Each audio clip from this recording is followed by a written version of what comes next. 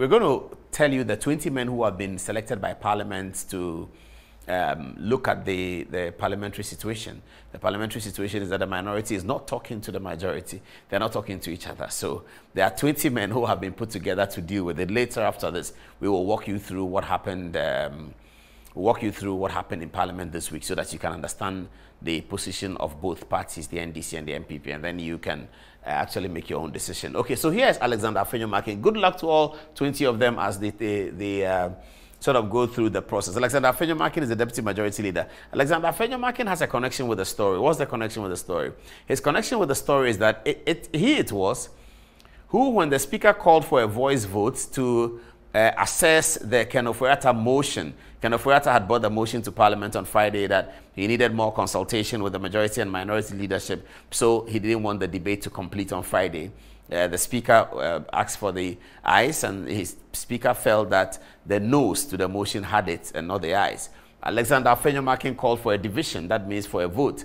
And it was in this process that the Speaker asked Ken Ofori-Atta to leave, unfortunately, and then all the rancor started. So Alexander Afenyo-Markin's suggestion to the Speaker calling for a division for that vote is what triggered everything that has happened till now. So it's very important that the very erudite Member of Parliament from Winneba, the great arguer, Alexander Afenyo-Markin, is part of this process. So there he is. Sam Nate George has been quiet about some of these other matters because he's been brutally focused on the LGBT issues. But yes, he's a member of the committee, and rightly so. He's one of the outspoken members on their side of the NDC. And so he's one of the John Mahama people in the Parliament. And so he's going to be, sorry about that. So Sam George is going to be part of the process. Okay. Patrick Yabuama is the member of Parliament for Kankwe Central. Handsome Patrick Yabuama is also part of the process. He is a diplomat because he studied international relations, so diplomacy will be useful in this process. Okay.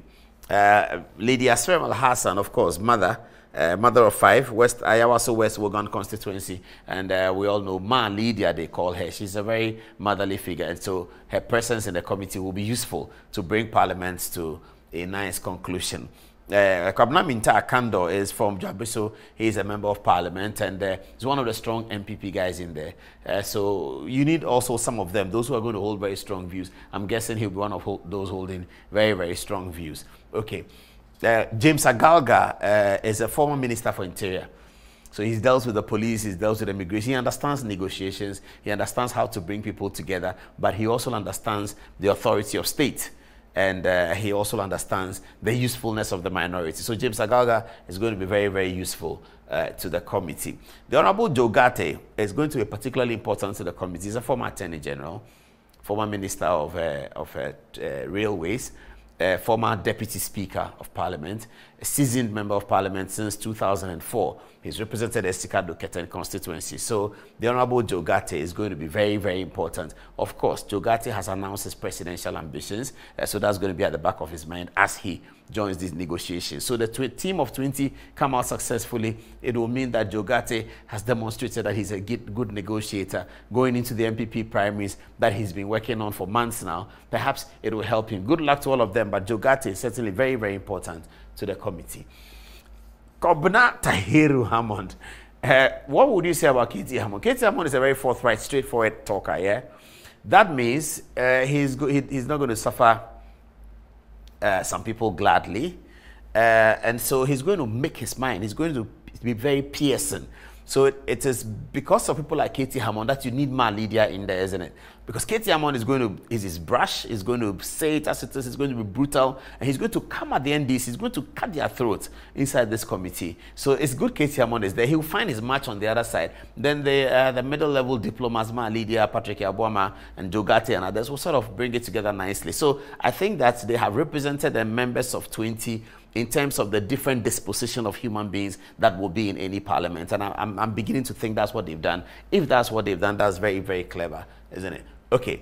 Adom-Otchere is a thorough MPP man, former General Secretary of the party, former Minister of Information.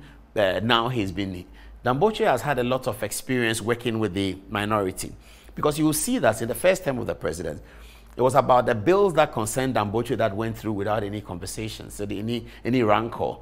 So it will indicate that he has a very good relationship with the minority members of the floor. When he was doing the original division and all of that, everything passed very, very, very smoothly, you know. So Adom-Otchere would be useful to the committee, and we'll see how it goes. And he's worked with all the members of parliament because he did the original creation, and so he's useful to the committee. Okay.